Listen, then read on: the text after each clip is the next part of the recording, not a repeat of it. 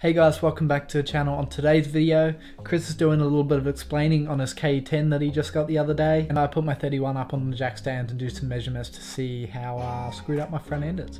Also, don't mind me just doing the intro in bed. It was really cold today, and because I'm stubborn I didn't want to put any socks and shoes on, so I just got back into bed. Anyway guys, if you guys enjoyed the video, give it a thumbs up, tell some friends about the channel, and like always, if you're new here and you subscribe, your name goes at the end of the next video. Cheers.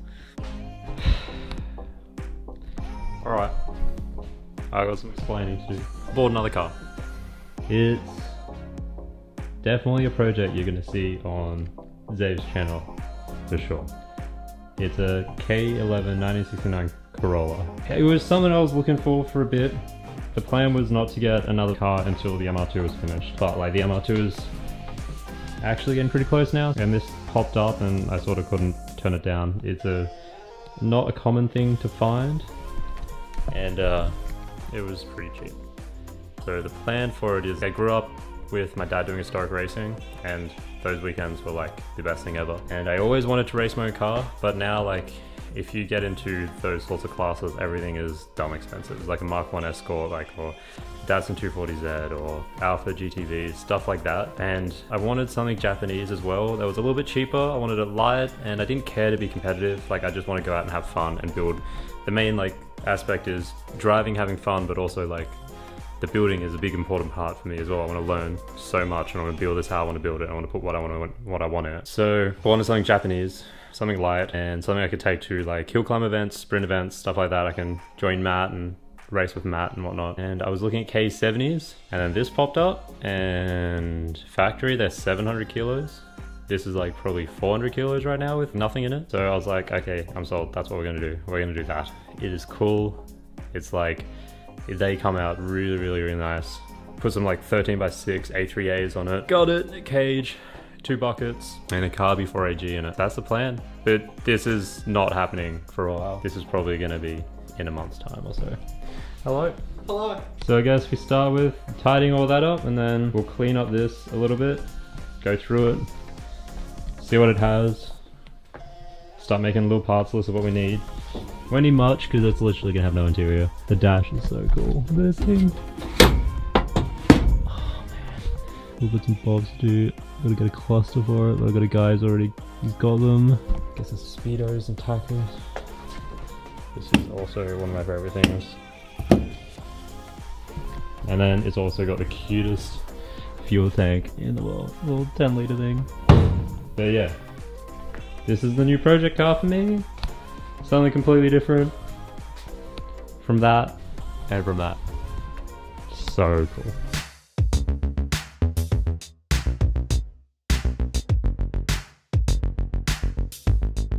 Battery went flat. I have made space and sorted my stuff. So each box has the S13, MR2, they're the KE11 box, KE10 boxes, and then just random stuff. Shelf's nicely sorted. Top shelf there is just random shit that, you know, we won't talk about. Anyway, we're gonna vacuum it now, I think. See what's in it actually. I'm just gonna go through and see what's loose. Things I've got a random indicator here for a Toyota, but not for this car.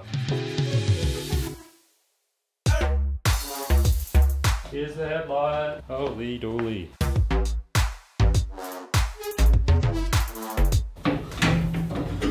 my god, are they both the same side? No way.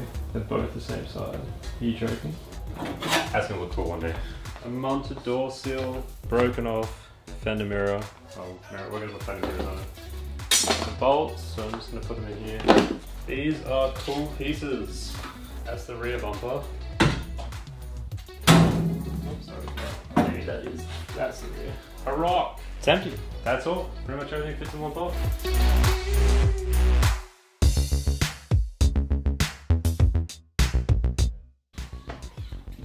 Tires are flat as a tack.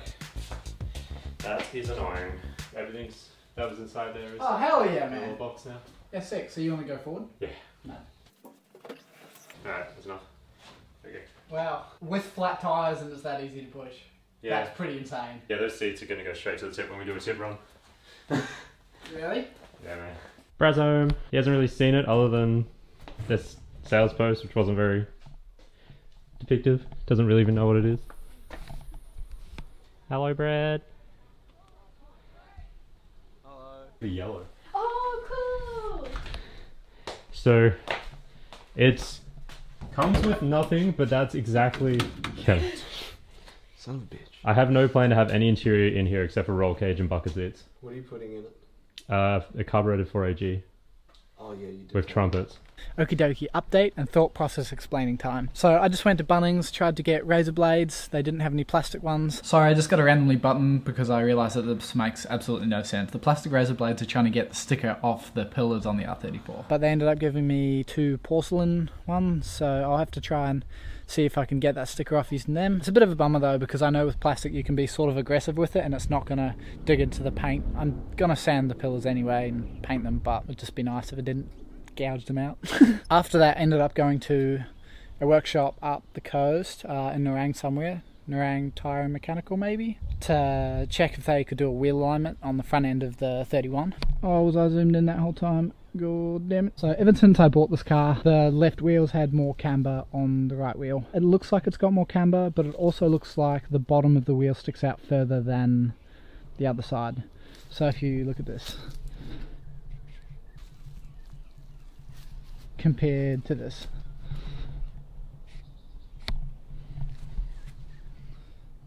So I'm just hoping there's not something bent in the front end of this. There could possibly be. I'm not really too fussed, but it would be better if it wasn't.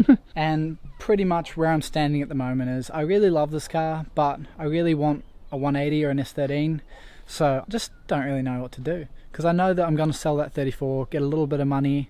I'm also saving for a house because I really want to get a property so I can store my shit boxes everywhere pretty much. My plan is sell the 34 eventually after paint and all that, and then I wasn't sure if I was going to sell the 31 as well and then just have the Corona as like a daily and then wait till a Sylvia pops up that's a really good deal, or put an RB25 into the 31, which is also a possibility. It really depends on whether or not this front end is actually screwed up. So gonna put it up on jack stands, just get under it, see if anything's really bent. If not, it could just be the alignment, and I'm hoping it's the alignment. We went to a racetrack the other day and I didn't film it because the racetrack might have had a center line. Anyway, I really enjoyed the way that the 31 felt, so it's hard to want to give up something after having a little slide. So I don't know, I'm in an iron. Anyway, let's put it up and have a squiz.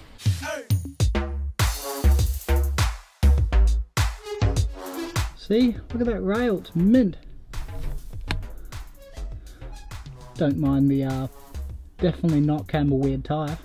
There really isn't much room to like move the camera around because I got the mic and it's just going to be terrible audio. But I've looked at all my lower control arm and tie rod ends look all good. I mean, that tie rod end's completely fucking shot, so I need to get a new one. But it's not bent or anything. Same with this side actually. But there is a power steering leak leaking out of that seal there. The input shaft goes into the steering rack. It doesn't look super bad. I mean, it looks pretty bad, but it doesn't look absolutely horrendous. Like, it's not dripping. Hasn't dripped since I've been under here, which is good. Apart from that, man, everything looks really good under here, surprisingly.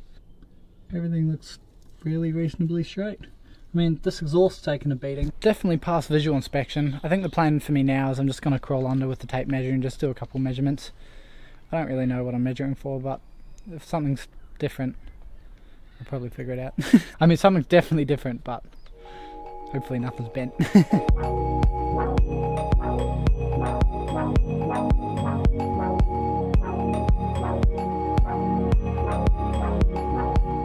That coilover sits 13 mil away from the frame rail on this right hand side, 12.5 on this side. I definitely think that this wheel, like this left hand side's got more camber, hey.